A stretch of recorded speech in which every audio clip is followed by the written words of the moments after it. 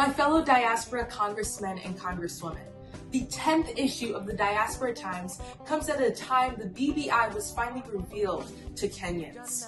The feature story is the Diaspora National Assembly, the DNA, an organization that was initiated to enable those in the diaspora to air their views and to present them to the BBI committee.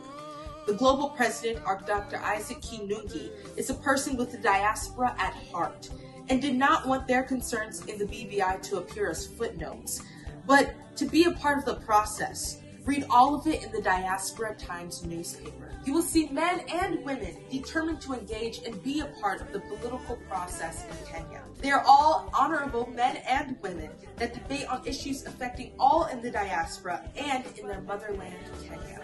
They have the main DNA assembly and also develop DNA assemblies all over the world. This is the movement to watch. In this issue, Matthew Musyoki has written about his experiences in obtaining documents in Washington, D.C. You will read on how to minimize the cost of getting your documents. Very valuable piece, a must read. As usual, we have letters to the editor by congressmen and congresswomen. Elizabeth Mombi on U.S. elections. James Borrell on the same. Isaac on Pan-Africanism.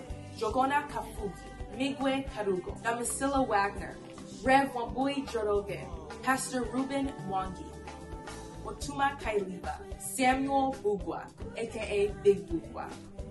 And lastly, Edith Kairioki on Hustlers. We, of course, as usual, have laughter, the best medicine, the best jokes ever that will lighten your day. We have a moving sad story by Teresa Joroge on Cry for Justice. Read the story of this lady whose world one day turned upside down after she was convicted for a crime she never committed. She, however, came out victoriously all the same, and today she is motivating others not to give up in life. Joe Nyanga, a former cabinet minister, is a regular contributor to the Diaspora Times. In this issue, he has a brief on transition of government. Sharp Kenyan, all eyes on him.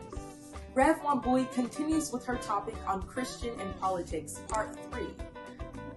George Wangui, a Jubilee politician in Kenya, on what really is contained on the ballot.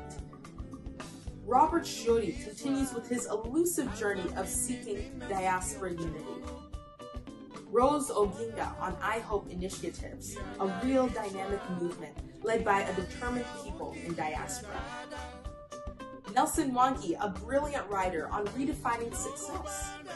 And lastly, but not least, OptiVan, advertising their Kitengela project where one can build a dream home away from the hustle and bustle of Nairobi city. OptiVan, according to Dr. Isaac Kinungi, is the diaspora trusted partner in real estate as they deliver their promises. That and many, many more stories at the one and only diaspora newspaper, the Diaspora Times. Remember to tell others, we are the Diaspora Voice.